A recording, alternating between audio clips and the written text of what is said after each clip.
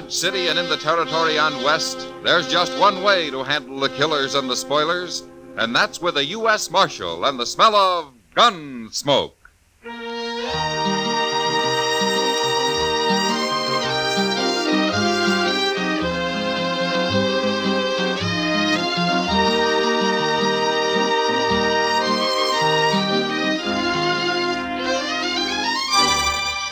Gunsmoke, starring William Conrad. The story of the violence that moved west with young America. The story of a man who moved with it. Matt Dillon, United States Marshal.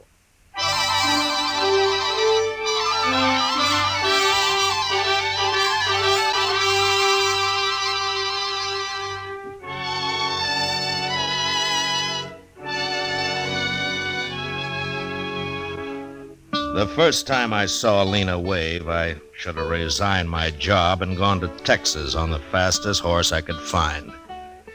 Handling a man is one thing, but trying to handle a woman is another. Especially when she weighs some 200 pounds and is muscled like a mule and twice as ornery.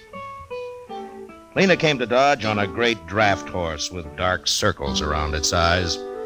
And she was leading an old jack mule that carried her boyfriend, Emmett Fitzgerald. And Emmett was a tired, pigeon-breasted little fellow with a green look in his face. They weren't a very handsome pair, but we were mightily impressed by them the day they rode up Front Street. I swear, Mr. Dillon, that woman must wear leather underwear. I don't know why she's leading his mule. The man doesn't look stout enough to run away if he wanted to. My, I'd sure hate to have her on my tail. Well, she's wearing a 6-gun and built like a buffalo. She sure isn't the gentlest looking woman I ever saw. Oh, that poor little man, Mr. Dillon. He somehow gives me the feeling he's being carried around in a bird cage. Yeah, quiet, Chester. They'll hear you. Yes, sir. Oh, I never thought we'd make it, Lena.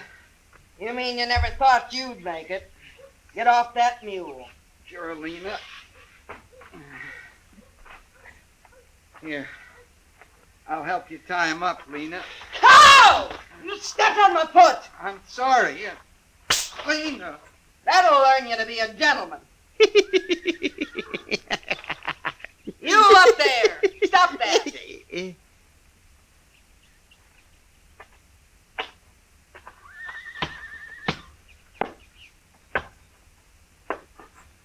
Who you laughing at? Why, nobody, ma'am. That's good. 'Cause if I got the notion you was laughing at me or my man, I'd open you up. Oh, no. Oh, mine, no. No, it was just something funny I heard the other day from a fella. What? What? What'd you hear that was so funny? Well, I was sitting there and he come around and Think hard, mister. You remember, Mr. Dillon, you tell her, please. Dillon? Why, you must be the marshal here. Oh, that's right, ma'am. Well, now, Marshal, I'm proud to know you. My name's Lena Wave. Shake! Well, how do you do? Over here, Emmett. Sure, Lena.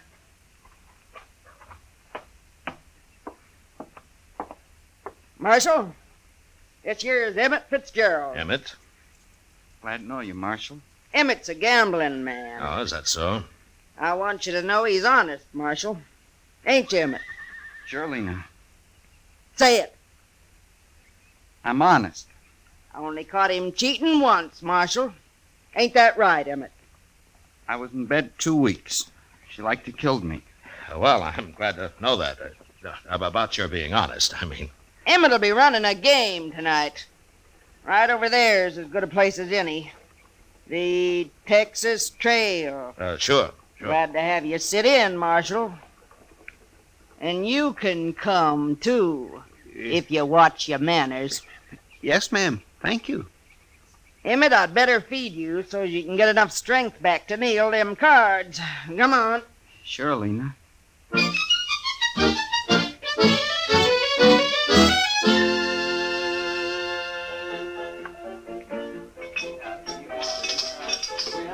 Chester's been in that game over there for 2 hours, Matt. He must be losing. Well, he usually does, Kitty. How anybody could concentrate with Lena hulking around, I don't know. She does keep an eye on things, doesn't she?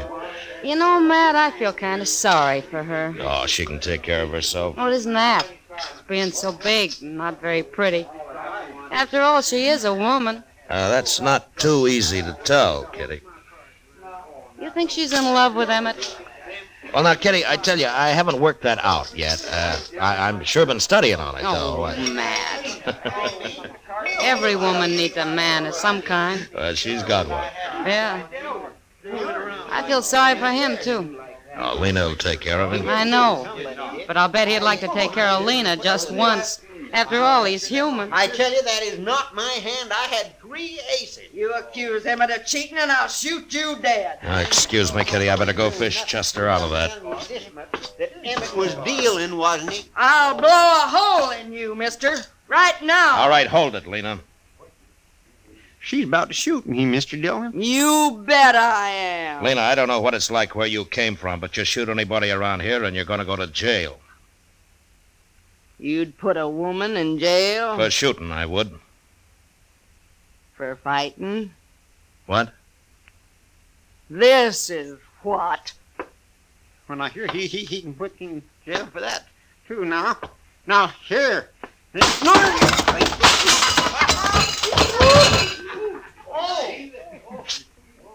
The game's closed, gentlemen, for half an hour. I need some beer, Emmett. Come on. Sure, Lena.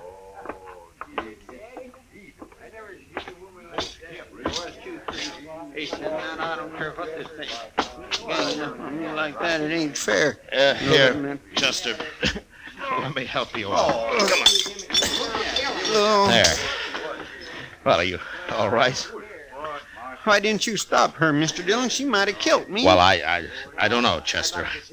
I never fought with a woman. Well, I have, and I don't want no more of it. You can't hit her. What can you do with her? Leave her alone. That's what I'm going to do. You know, Chester, Lena could get to be quite a problem. Well, she ain't going to be my problem. I'm getting out of here.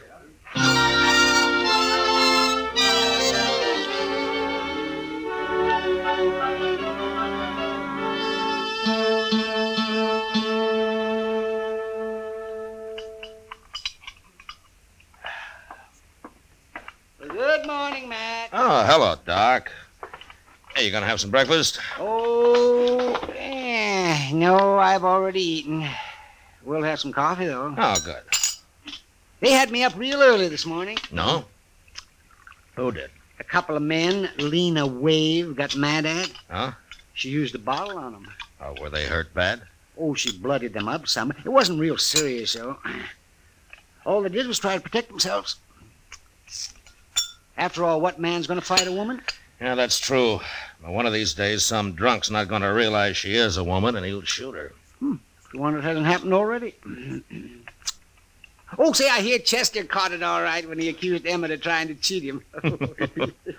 Well, he found out later that it wasn't true, Doc. The other boys were just playing a joke on him. They switched his cards while he was under the table looking for some chips that he'd dropped. If you ask me, a man that'll leave his hand while he crawls around on the floor deserves anything that happens to him. Well, just about everything did. Mr. Dillon? Oh, here he is. He'll tell you. Mr. Dillon? Oh, say, you better come too, Doc. Huh? What's the trouble, Chester? Lena Wave, she just shot a man over at the Dodge House. What? Say, we better get... Is the man dead, Chester? He sure is, Doc. Where's Lena? She's still there. Claims it was self-defense. Did you see it? Yes, sir. I was right there. Lena was getting her room key at the desk, and this buffalo hunter come in and grabbed her. Well, he was pretty drunk. Drunk? At this hour of the morning he was drunk? Well, I guess he'd been up all night, Doc. Anyhow, he tried to kiss her. He must have been drunk. He got her gun hand behind her back, and then he pushed her up against the desk. Oh, she was swearing at him something terrible. Well, how did she shoot him, Chester? Well, sir, she just ooched around and squirmed herself along the desk till she'd rubbed her 6-gun around on the other side. Then she just pulled it out with her free hand and shot him in the belly. She did? Oh, my, she's quite a woman, ain't she? She sure is. She's waiting with Emmett right inside here, Mr. Dillon. Everybody else took cover. They're scared to death of her. Yeah, she... What are you here for, Doc? Eh? You can't do him no good. Well, I just come to take a look at him. Let's see. Oh, yes, he looks dead, all right. He's dead. Why did you kill him, Lena? Well, I had to protect myself, Marshal. Nobody else would, including Emmett here. I figured you'd take care of him yourself, Lena. You always do. Sure. But if you was a man, you'd do it for me. Now, Lena, look how big he is. He ain't very big anymore. All it takes is a gun, Emmett. Sure, Lena. There are too many people carrying guns around here already. I'm going to take yours, Lena. What for? I killed him in self-defense. He wasn't even armed, except for that Bowie knife. You're forgetting something, Marshal. What? I'm a woman. So? So? You mean to tell me a woman ain't got the right to protect her virtue in this town? What do you men come to, anyway? Well, yes, she's got a point there. Ain't no judge in the world that wouldn't call it self-defense. No, you're right, Lena. I keep forgetting. You know I'm right. Emmett, we ain't had breakfast yet, and I'm hungry. Come on. Sure, Lena.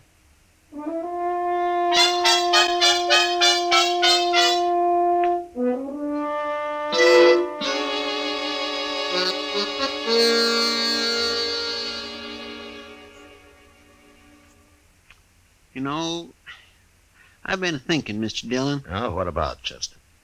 Well, old Lena could have let that fella kiss her this morning. Just a little peck, anyway. Then she wouldn't have had to shoot him. Yeah, she could have. But she didn't.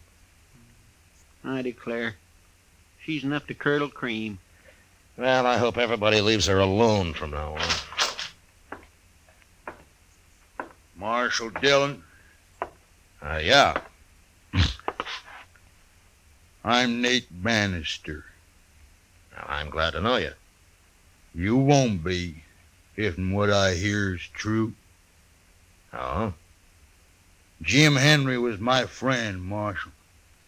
Is that so? Nobody's going to shoot a friend of mine and get by with it.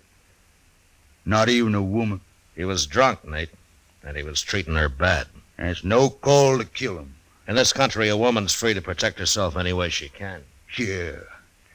That's what everybody I've talked to say. Well? Don't sit with me. You gonna arrest her? No. Okay, then. Oh, wait a minute. What? Where you going? I'm Marshal. I'm going to kill me a woman.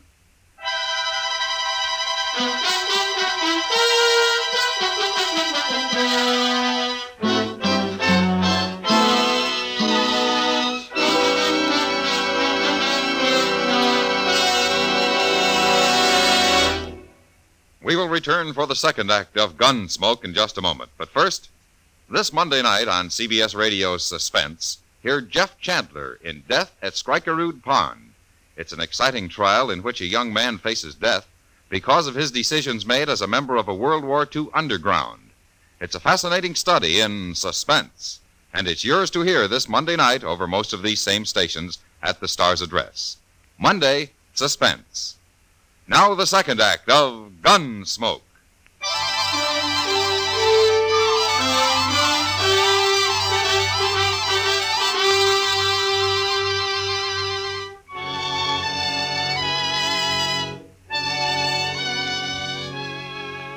Nate Bannister was obviously a buffalo hunter, same as his friend who had been shot that morning. He was a huge man with a heavy black beard and eyebrows so thick it was hard to tell if he was looking at you or not. I watched him as he stood in the doorway, having just said that he was going to kill Lena Wave. And I realized that a man that primitive was capable of doing anything, even shooting a woman. And I wasn't sure how to stop it, unless I shot him first. The way I was brought up, Marshal, that's what friends is for. If somebody kill you, Then they gotta kill them. You do any killing around here, Nate, and you'll be tried for it. Maybe. If you catch me. I'll catch you.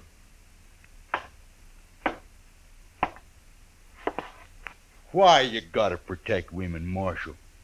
Just 'cause they're so weak and puny? Is that Nate Bannister? Huh? You heard me. Why, yes, ma'am. I'm Nate Bannister.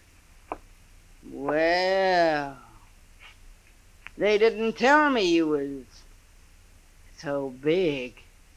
Who didn't tell you? How'd you know my name? You've been spreading it around that if the marshal don't arrest me, you'll shoot me. That true? Are you Lena Wade? I am. And if there's gonna be any shooting, I want in on it. Now, wait a minute, Lena. I ain't gonna get bushwhacked by no dirty buffalo hunter, Marshal. Bushwhack? I wouldn't do that to nobody. Especially the lady.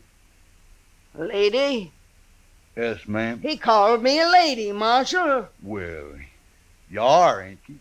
Of course I am. Yeah, what's the matter with calling you one? Nothing. I kinda like it. Just 'cause you ain't pale and skinny like an ordinary woman. No. Of course I ain't. Why, I never seen a woman like you nowhere. You're kinda admirable. Listen to him, Marshal. Ain't he a one? Oh, I mean it. I sure do. Oh. I sure do. No, you don't. I'm too big. Too big? Why, you want to be like all them little scrawny women? They can't do nothing. They're no good. They ain't? Oh, no. A real man needs someone, better than that. He does? Of course he does. Like me? Yeah. Like you. What? What? You was gonna shoot me a minute ago. Oh, no. I didn't mean nothing by that. Hey, come on. I'll buy you beer. We'll talk about it. Well, okay. Go on, Marshal. Yeah. Don't you worry about nothing, Marshal.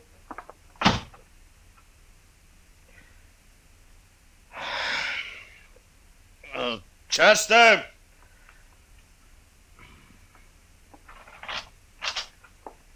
Yes, sir. That jug of corn whiskey's still out back. Yes, sir. It was last time I looked. Go and get it.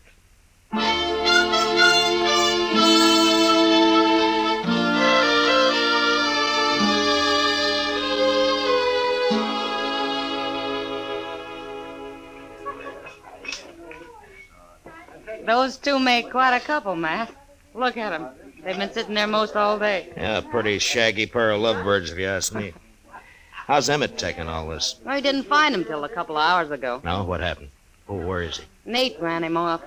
He probably had done more, but Lena wouldn't let him.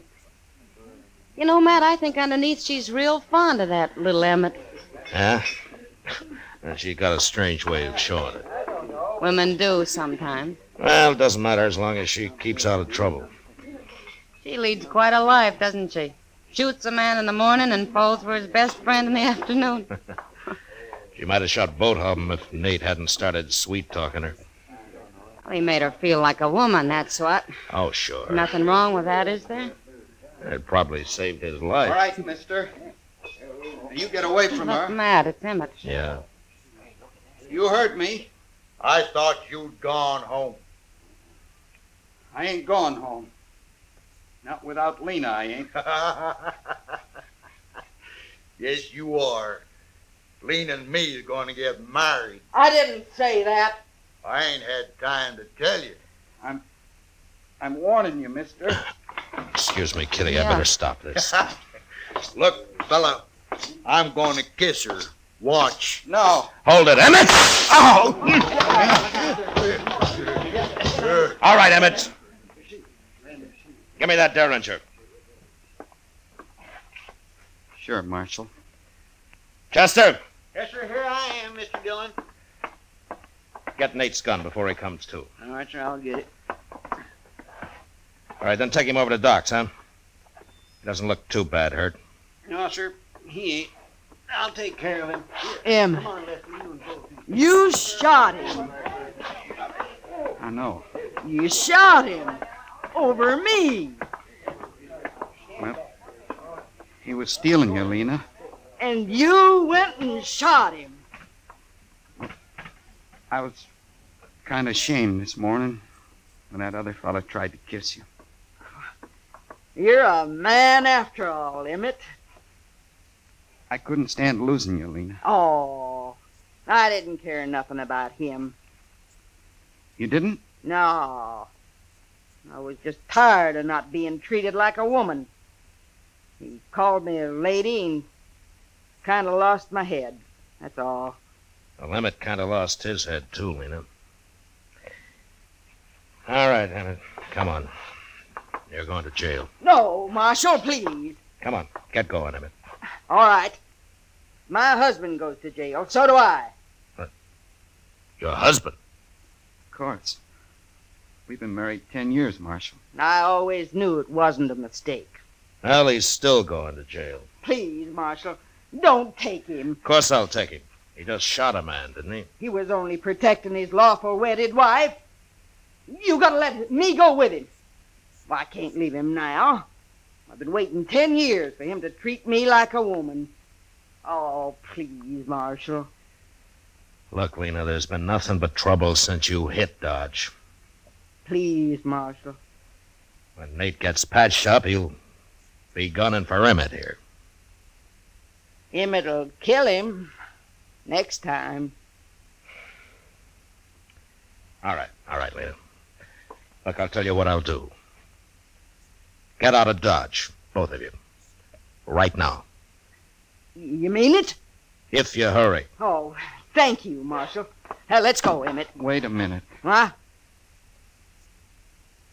Take my arm. All right. Now, Lena. Come on. Sure, Emmett. Sure.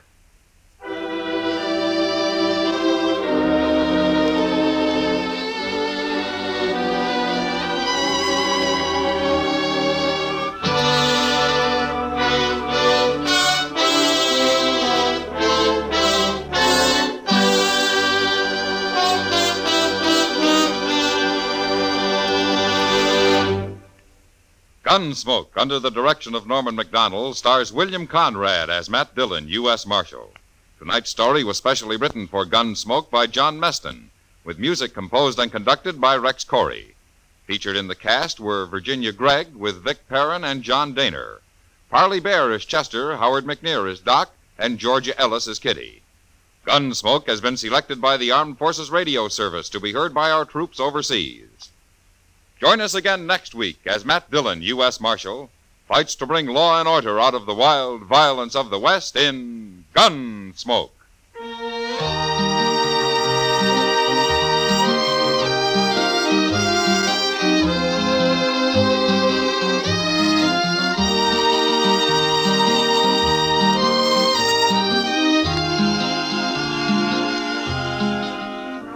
Mr. and Mrs. North of CBS Radio get into an arty crowd, an artful crowd, too, when mixed paints and mixed emotions make murder.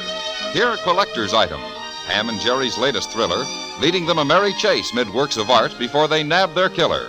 It's on most of these same stations Tuesday night. On the same evening, you have a date for thrills with John Lund as yours truly, Johnny Dollar. Don't forget. George Walsh speaking. Eve Arden as our Miss Brooks teaches you how to laugh Sundays on the CBS Radio Network.